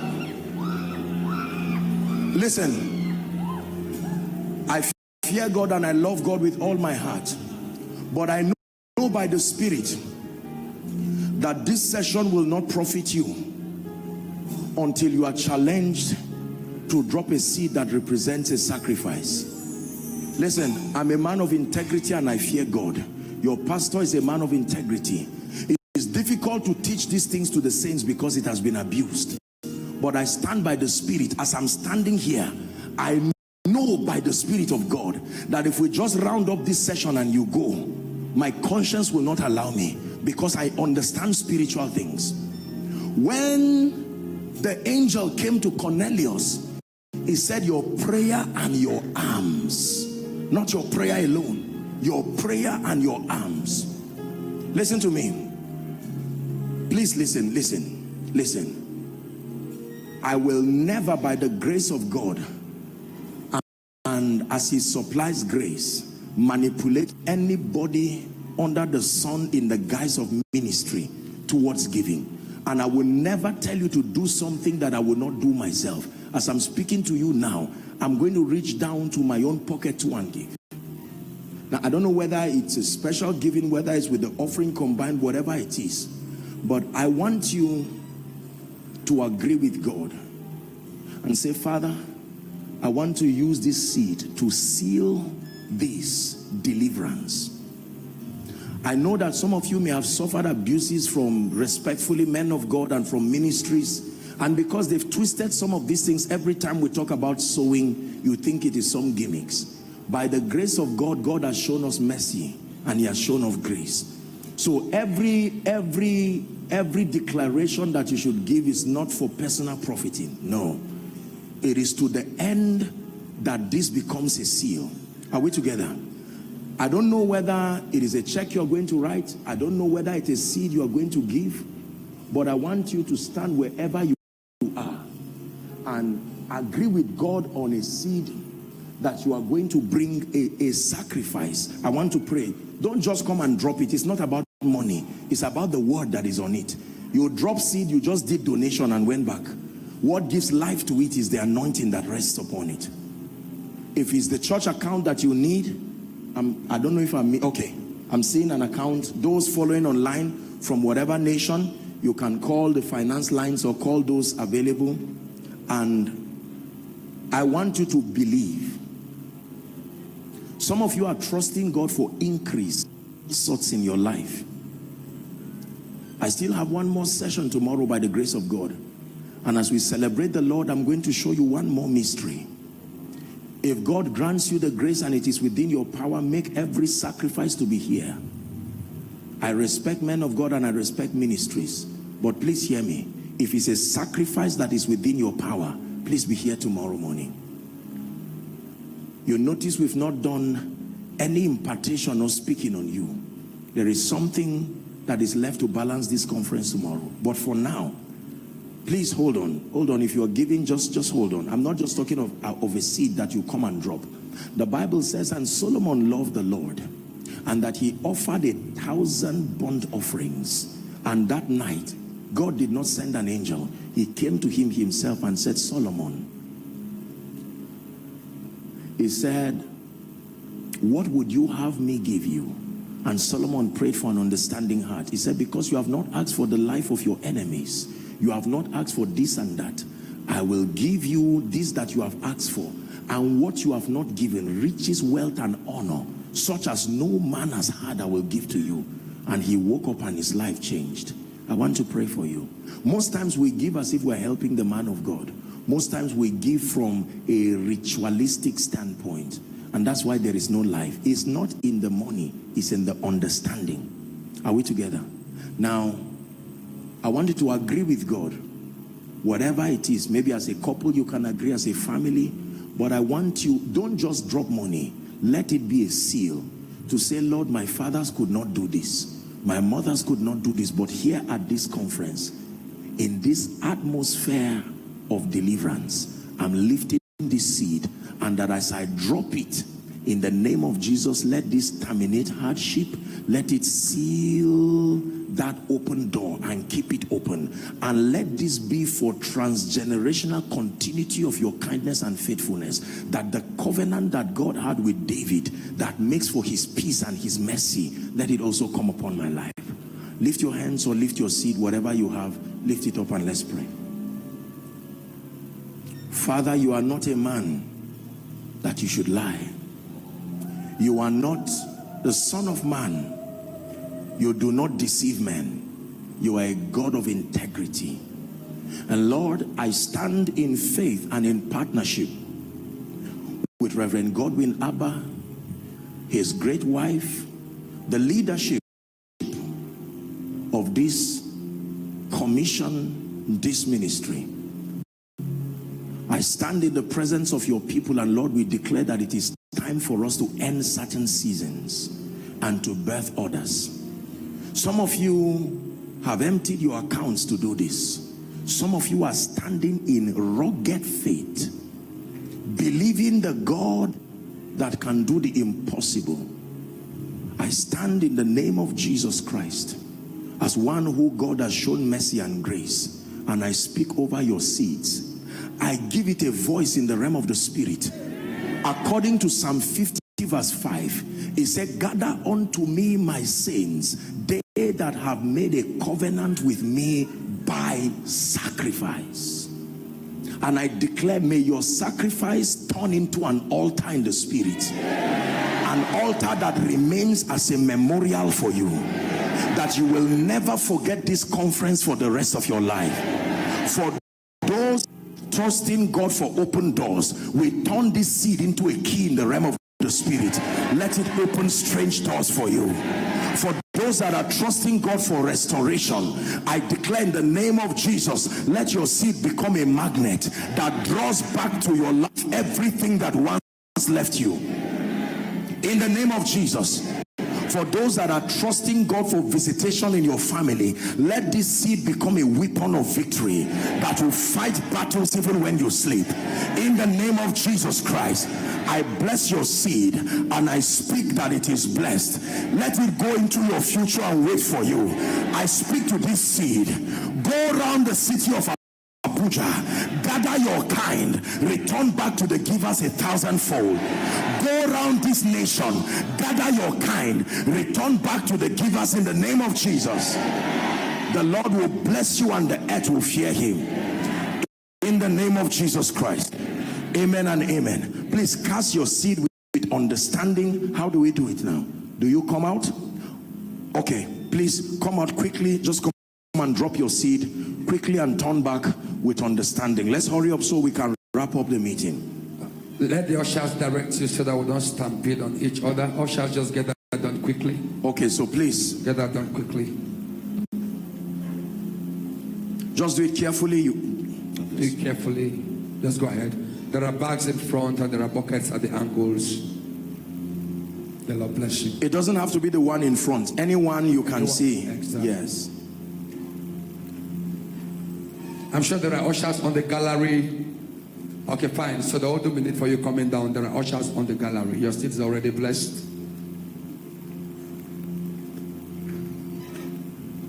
And let nobody leave until we've shared the grace.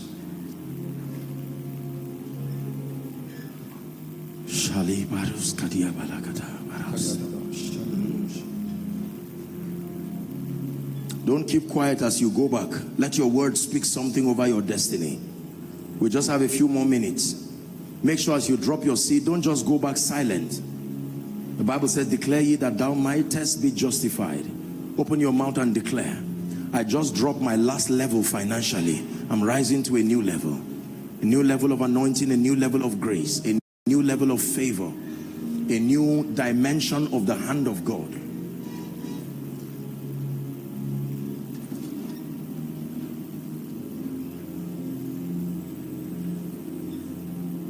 Can we finish up on time? Please, those coming, just come quickly. Come quickly so that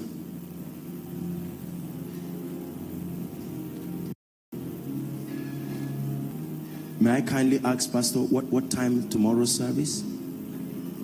8 o'clock. Okay, it's a combined, I'm told it's a combined service. It's a combined service, so I'm sure that would just be one service. Please invite everyone and come as we receive the final dose of that which God has in store for us by the Spirit, and we trust God that there be a manifestation. The angel said, blessed is she that believes, for unto her there shall be a performance of those things that were spoken of the Lord. We believe and we expect a performance in the name of Jesus Christ. Please rise up on your feet for the final blessing before I hand the mic over to the apostle over this house. Please help me with the requests. You can pick them and just go and burn them. It is done in the name of Jesus Christ. It is done in the name of Jesus Christ. Please do well to share your testimonies. I believe that even tomorrow there will be room. Some of you are already receiving testimonies, and I'm sure that by the grace of God there will be provision according to the way things are done here. Please take advantage of it and let us know, so that you can also seal that which God had started doing. 10 lepers were healed. Only one came back to testify and express gratitude, and he was the only one who was made whole. In the name of Jesus, you return with the favor of God. In the name of Jesus, the Christ of God. And I pray for you that every seed you have dropped here, let it speak for you. It will never be that you came and wasted your time in the presence of God. Your deliverance remains permanent, and every door that has refused to open, all of them one by one, beginning from this morning or this afternoon, we declare them all opened in the name of Jesus Christ. Give Jesus a big hand clap and celebrate him.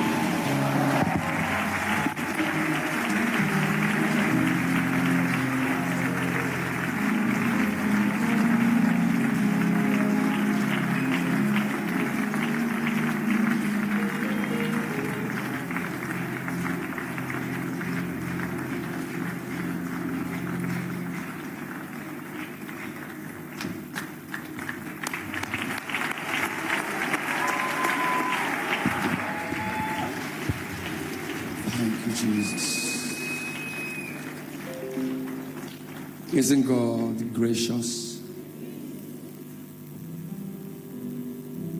God moves in personalities. Please, let's not step out until the grace is shared. You've waited this long. Don't disrespect God so that you don't end up disrespected in life.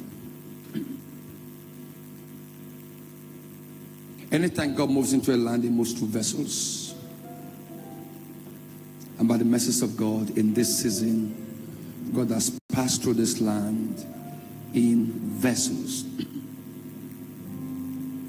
The job with all is that the vessels are visible. Meaning God did not hide anything from us. He spoke to us. He moved in our midst. He touched us. As you live here, let's go start incubating these words, pondering over them, meditating on them, and declaring them into practical manifestations. If you believe in the power of curses, you should believe more in the power of blessings. Curses flow through words, blessings flow through words. Words have been released, prayers have been made. your life can never be the same. In the name of Jesus. The tomorrow morning session is by 8 o'clock. Is a combined service by the grace of God. So let's be as early as possible. It's going to be something else. And tomorrow morning is going to be the crowning of everything. The end of a matter is better than the beginning thereof. So get ready for God. The Lord bless us.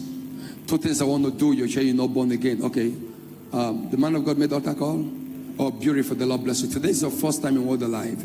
Your first time, whether on the gallery, outside in the overflow, under the gallery, or within the hall. Just pick your Bible, pick your bag, and just come forward quickly. Today is your first time. After that, we'll get the grace shared. God bless you. Today is your first time. Pick your Bible, pick your bag, just come forward. Don't worry, just come forward. Keep coming, keep coming. Let's keep clapping for them. Don't forget the morning session tomorrow. All right, some of you have not dropped. Come over, please. Come over. Some of you have not dropped your offerings. You can step forward, drop the offering on the altar or in the bag in your front. Outside that, if today is your first time, just walk to the front. If you've not dropped your offering yet, you still got the offering envelope in your hands, bring it to the altar, drop it on the altar.